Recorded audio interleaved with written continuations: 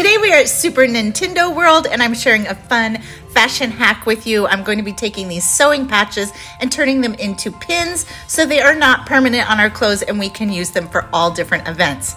Now these patches have a backing on them so the glue does not stick well to them, so you're going to want to first iron them to a piece of scrap fabric. I'm just using some black t-shirt material.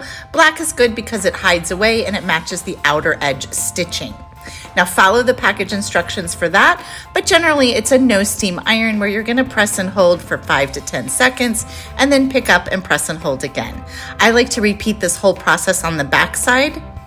And then once it's cooled, I like to go ahead and just sort of give it a little tug along those edges and make sure it's completely secured down. Once it's cooled and secured down, you can use some sharp scissors to trim around that edge. Make sure you don't cut the edges of the patch where those little threads are. Give it another little press just to be sure.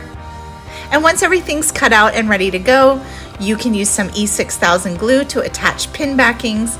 I like these large circle style because they've got a good surface area. So you're just gonna add the glue to the back of that and then position it on the back of the patch. Just make sure your pin's going in the same direction that you want it, facing upwards. And once that's dry, after about 6 hours, you can pin them to your outfit, to your purse strap, to your lanyard key tag, whatever you want. Thanks so much for joining us here today. I also made this t-shirt and you can grab the link on how I altered that Five Below tee. We'll see you back here next time. Make sure you like, share, and subscribe.